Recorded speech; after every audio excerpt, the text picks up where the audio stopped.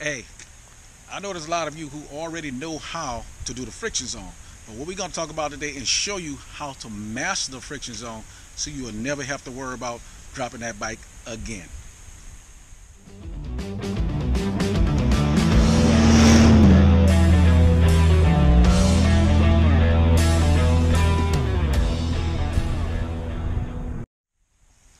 Welcome to the channel. I'm Rich from Boots and Jeans Rider. We have Cake behind the camera. Say hi. Hi. And we're going to set up this course today. Well, just going to be some U-turns and show you how to master the friction zone. Everybody know what the friction zone is, and we're going to walk through it right quick for those who don't know what it is, and we're going to show you how to get it dialed in and master it, and talk about what police officers do, a secret you probably don't know, as soon as we set it up.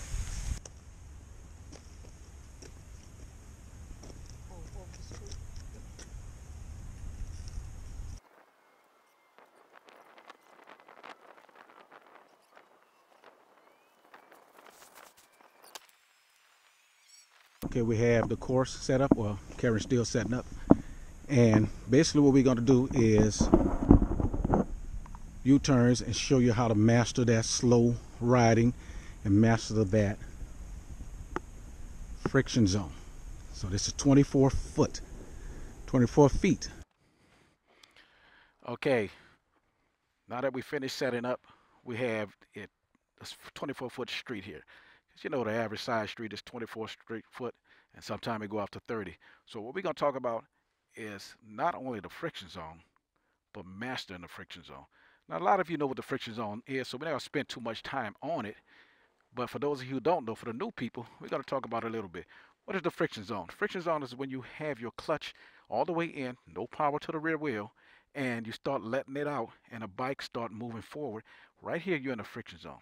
You're not letting it all the way out because then you have full power to the rear, and you're out of the friction zone. And what's the key to riding the friction zone? That gray area, a little throttle, and a little is covering that rear brake, and it put pressure on the rear brake as you need to. So I'm going to do just a ride straight down here. I'm just do a ride straight down here so you can see that I'm riding in the friction zone, and my RPM should be somewhere around 1200, sometimes 1000, depending on the speed I'm going, but somewhere around 10 miles an hour and below. So here we go. Feet up. I'm riding in the friction zone right now, and that's the friction zone. You can do this all day. I can gas it, bike not going anywhere. So now I'm actually in the friction zone, and that's all we're going to cover right there when it comes to friction zone. So now, as promised, we're going to talk about mastering slow riding in the friction zone, and then I'm going to talk about how police officers master it when they go to motor school. Now, mastering the friction zone, everything the same: head and eye, clutch control in the gray zone, throttle control, and a little bit pressure on the rear brake. So I'm gonna do a couple of U-turns there to show you. Can actually catch me actually putting that pressure on that rear brake, and then I'm gonna show you the secrets that police officers use. So here we go. Right now, you look where you're looking, actually where I want to go. I lift pressure on the brake, look where I want to go, lean the bike, and turn. You don't lean that bike, it's gonna be awfully hard to make these U-turns. So lift pressure on the rear brake, look, lean. You don't want to go, your look want to be first. That way your head is already back to the area where you want to go. If you can do that. Now, you be better if you do it all at the same time. Look, lean, and turn. And you can do your 24-foot U-turns. Now, the moment you all have been waiting for is how to master the friction zone. What is the secret that the police officer use in their first week of motor school? What they tell you is no rear brake at all. Now, the concept for civilians is kind of strange, but this is what the police officers do. So when you practice it, make sure you are in a controlled environment and you still friction zone and control it with the friction zone and throttle. So I'm going to show you how to do that right now. With Kate going to get behind me, and I will let her tell me when to turn, and that way you will see I'm not using no rear brake at all. I'm going to make a U-turn here, start down from this end, and you could actually catch me doing it from that end. Here we go. Now, obviously, I could keep my feet on it and do my U-turn. But coming right here, okay, she said, and go, U-turn, no brake. Now, I'm going to prove it to you that I am not just hitting the brakes and letting up off the brake as I'm doing a U-turn. What I'm going to do is something I would not advocate in any other circumstance except for this demonstration. I'm going to put my foot out on the side right here, not touching the brake. If you can see my foot, oh, and go. One more time, foot is out on the side, looking where I want to go, and go. Get on that side so you can see my feet, my foot, not on that rear brake, and making that turn, looking where I want to go, leaning the bike and turning. Same thing over here. Now I'm braking a little bit. Now looking where I want to go and turning.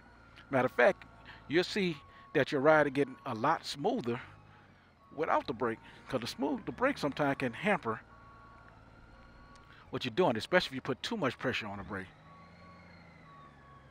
Now, if you're going fast, obviously, of course you want to hit your brake. And then you can still do it with very little pressure on the brake. And watch, I'm going to show you. This is not trick riding. I'm not on no drill team or anything like this. I just know the techniques. And another technique I will talk about later. Watch it. Foot is out. Going into my U-turn. Head and eyes where I want to go. Completing a circle. Foot out, completing a circle, controlling my speed with my throttle. And that's one of the secrets that the police officers use. Now, they don't take their foot off in school. If you want to do this, start it off wide. See, I got my 24 foot, and then I'm starting off wide. Foot is hanging out. Go around cake bike, and they come inside. You start it off like that. You'll see how smooth you are riding, how smooth you get with these U-turns just by starting off a little while wide. Now I'm on the inside, looking where I want to go. Start my turn, about 30, 35 foot right here. Same thing again. About to do that 35, 30 foot turn. It's probably about 35, 30. Yeah, I would say 30, because I'm coming on the inside. 30, and then you slow down and use your clutch and throttle for everything. And then when you know you got it down a little bit, go on and try it with the 24 foot U-turn. And there we go. So we're gonna kind of talk about another one other secret to help you do slow riding is get as high as you can on the bike. Become one with the bike, and it just makes it much, much smoother. So that's all I have for right now. Those three things. Go on and try it. I would never advocate, as I said before, taking your foot off the pegs. But do not hit that rear brake. Do it a couple of times, and as you get fluent with it, you will become super smooth with it to where it's second nature in parking lots, gas station, sharp turns, sharp U-turns, all these things, it becomes second nature, and you will never have to worry about dropping your bike. Now that's mastering the friction zone. We all know how to do it with the rear brake. Go down and try to do it without the rear brake and see how great your skills will become with mastering that friction zone. That's all I have for now. So if you like the video, go down and give us a thumbs up.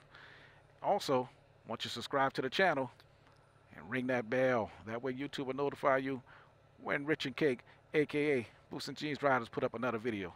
Until then, ride long, ride hard, ride strong, and most importantly, ride safe. Rich and Cake from Boots and Jeans Riders. Now we out. Peace.